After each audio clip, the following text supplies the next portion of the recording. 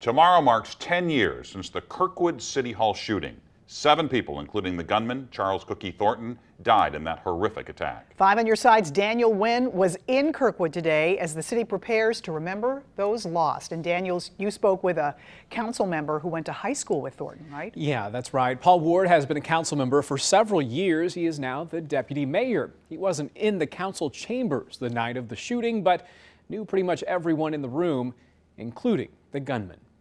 My son called me. He was driving by City Hall and he says, "Dad, there's police cars from all over at City Hall. Something's going on." And that is how Deputy Mayor Paul Ward first heard the news there had been a shooting at City Hall.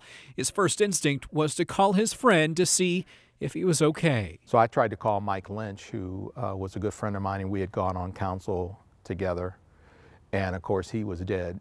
Little did he know several others were dead too. Charles Cookie Thornton had gone to the meeting upset. He was upset over fines he'd gotten for parking construction equipment on the street. It was gut-wrenching to think that this could happen.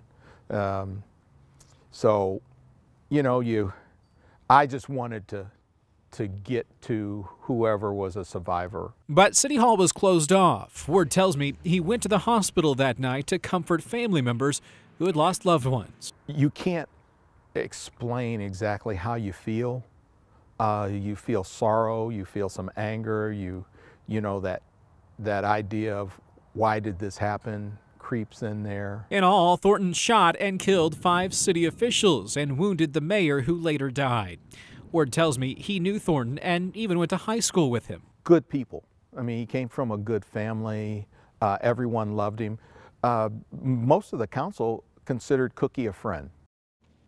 Ward tells me Kirkwood has recovered over the years, the past 10 years. He says it's still the tight-knit community it always was.